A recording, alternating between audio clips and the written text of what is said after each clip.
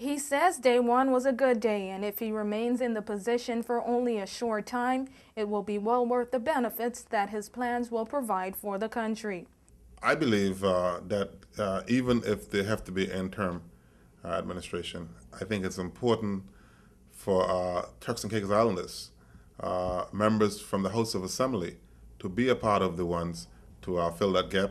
I think it should be where a specific period of time that we work together to put in the laws or the legislation that is needed so that we can have election as quick as possible, so that people's voice can be heard, so that people can elect a government who they could hold accountable and responsible.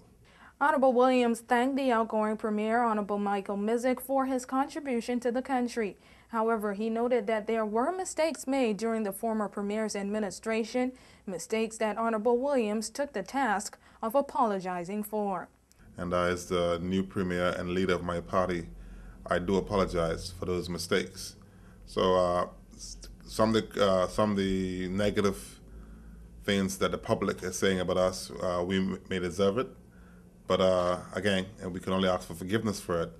But I am committed to working closely with the public and my party so that we can be able to overcome those shortfalls that we may have.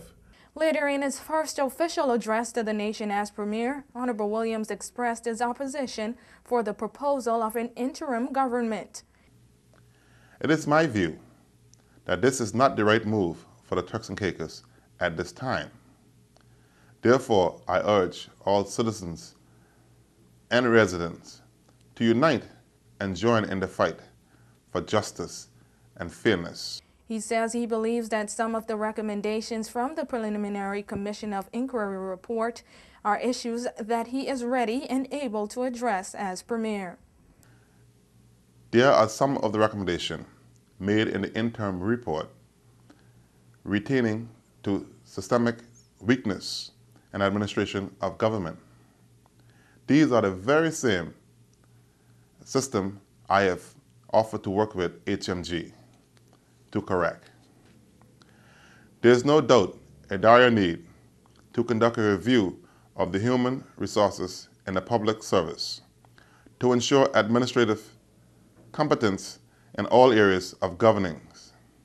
I will seek the assistance of HMG to work along with me and my cabinet to ensure that a complete review of the civil service is carried out and its recommendation implemented.